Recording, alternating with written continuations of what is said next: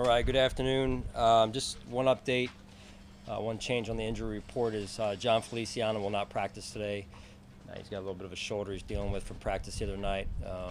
Other than that, everyone's progressing, and we hope moving in the right direction. So with that, we'll open it up to your questions. About Spencer Long and Micah Hyde. Yeah, Spencer will not go today. Micah Hyde will be limited, so you'll see him out there a little bit. Did Spencer just re-aggravate something, I guess it was last Thursday?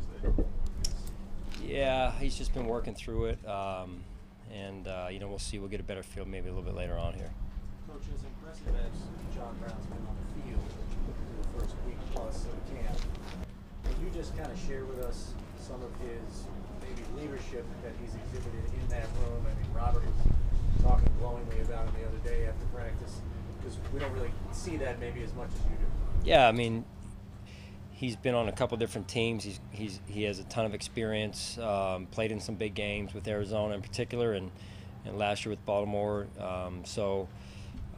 I think that gets overlooked a little bit, and just because he is a little bit of a softer spoken guy, that what he brings to the table is certainly valuable to us. The experience he brings, how you deal with getting the ball, not getting the ball. I mean, he's been through all of that over the course of his career, so it's all great experience for our wide receiving corps. Do you think it was, I mean, it's not always easy to be the new guy, even if you are a veteran, but do you feel like he's kind of assimilated himself pretty quickly, where he's comfortable in those shoes as a leader in that room? Yeah, he has. You watch the way he works.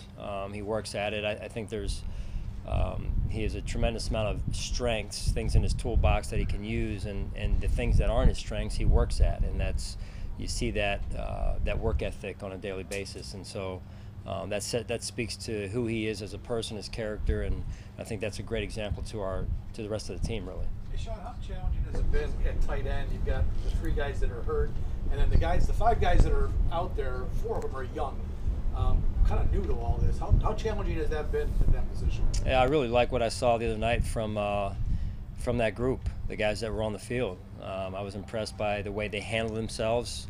Really, other than Lee, who has experience, the rest of the guys that have been out there for us don't have much experience, if any. And so watching those guys, the way they handled it, the way they handled the run game, the pass game, you saw Tommy make the play, what was a simulated 4-minute drive, and then you saw Nate with the catch in the back of the end zone. So I was very pleased with the way they played the other night. Sean, you have a preseason game obviously coming up next. How has your philosophy changed, if at all, throughout the years about the first preseason game, and kind of understanding what you want to get out of it, going back to even when your coordinator days till now?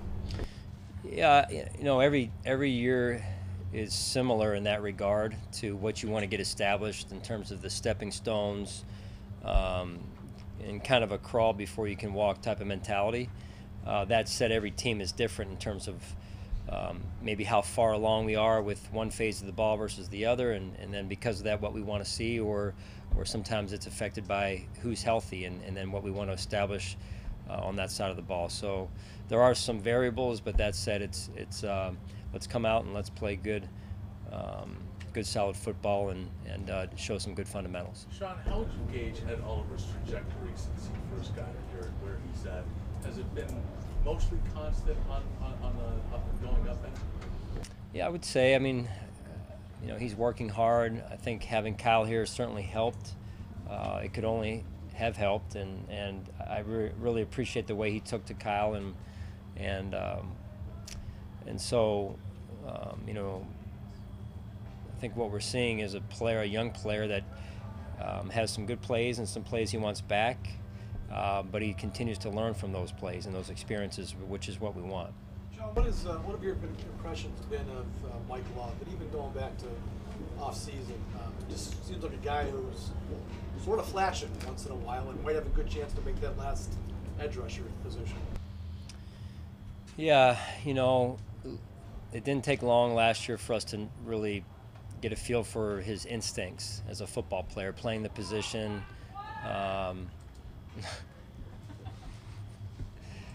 That was one of the Smurfs over there. Yeah. That you guys love to write about. But the thing I think I've noticed the most, Sal, with Mike is the way he's transformed his body this offseason. he just looks like he's put a lot of time into that, and we've seen that he's reaped the dividends of that early part of training camp to this point. He spends a lot of time in Jerry's hip pocket just with trying to adjust to some of the habits that go with playing at a high level, and that's a good thing. Sean, with Dawson Knox and Jason Kroom and Tyler Croft, is there any thought or fear that they might not be ready for the start of the season, just in terms of the timetable they're on right now? Yeah, we'll just take it one day at a time right now. I'm anxious to get those guys back, but that said, I'm happy. I was very pleased the other night with the guys that did play, what they've done, and not just the other night, but what they've done in the days leading up to it. So, we've got to. Those are the guys that we have to evaluate. Hard to evaluate the guys that aren't out there, and the best thing they can do is control what they can control and get healthy. Sean, what have been your impressions of Tyree Jackson through a week plus here at camp? Yeah, I think he's done some really good things. He's got a great attitude, great approach. He's a very coachable young man.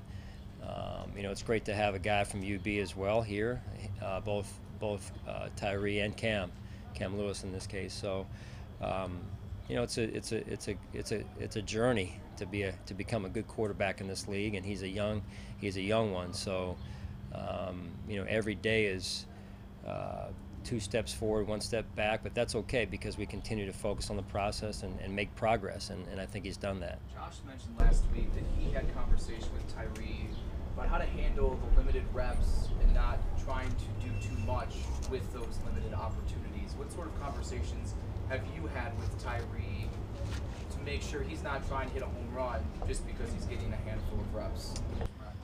Yeah, that is a challenge, right? Because if you only get a couple plays, you want to make the most of them, and that's true for every position. Really, one of the things we try to impress upon our team is make the most of the opportunities, control what you can control, and then part of making an impact and showing us your value is doing your job. And sometimes that may mean checking the ball down if that's what the play calls for, the defense calls for it, and that's an important piece that our entire team has to continue to understand is my role, even though I may not be the primary read as a receiver, my role is just as important as the role of the primary receiver. So it comes back to doing your job and being your 111th on this football team. Sean, you put Josh through some challenging situations the other night. After you watched the film, what did you see? Did you like what to see, or did you not like what you saw? Yeah. There's always good plays and bad plays, and I liked his command of the huddle. I liked his ability to move us down the field like we did at times, but I thought overall, just as an overall really team, we left a lot of plays on the field, and so that's why we go back to work and get those things worked out best we can today, and continue to grow, continue to build. As the night went on, it got a little more physical, it seemed like. Was that kind of the edge of the energy you wanted to see from guys, that they were feeling it in that atmosphere and environment? Yeah, I thought there was a number of guys that I felt that showed up in the live portions of practice.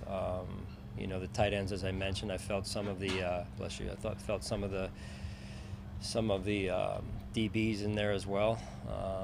And so that's what you want to feel. When you're down there, at least you want to be able to feel guys and feel their presence and feel them step up and it not be too big. And so that's, I would say, some of the work we have to do yet as well is making sure we can slow the game down, in particular for some of these young players. Sean, having been on the defensive side when you were in Carolina, so I'm not sure how much you monitored Cam Newton's development, but or was focused on it. But when you start judging or seeing and evaluating Josh Allen entering his second year, are there milestones? Is there some comparisons that you can make looking back and what you're looking for and wanting to hit whatever objectives that you want? Yeah, those are good experience opportunities, really, whether it's Cam in that case or Donovan back in Philadelphia or other quarterbacks that were on our roster as well. I think that's part of the learning process and developing myself as a coach and not just a defensive coach in this case. And then going against quarterbacks that I know are hard to defend and using that as experience for myself and building what I want in a quarterback. And and then in this case collectively what Brandon and I are looking for. So there are markers. You know, at the end of the day, it gets back to earlier what I said about doing your job. You know, hey, if your job's to hand the ball off, then you hand the ball off like the best quarterback in the league, and you carry out the fake. And so no one on this team is more important than anybody else. I understand it's a quarterback-driven league, and results sometimes tend to follow that, right? And so, but it's important that we're all doing our job and working to do our job at a high level. Sean, 2 more, please. How beneficial has it been to have a guy like Russell Bodine who's played as much as he has behind Mitch? Yeah, experience again. You know, I think when you look at some of the successful teams around the league, there is a layer of veterans on those teams, and there's no substitute for experience. I don't care how much you prepare or how good you are, experience is real. And so Russ in this case is a veteran player with a ton of experience and a ton of wisdom at the center position in particular built up. So that's important for us. You see Mitch was still in the protocol, Coach? He is, yeah. Guys good? All right, thank you.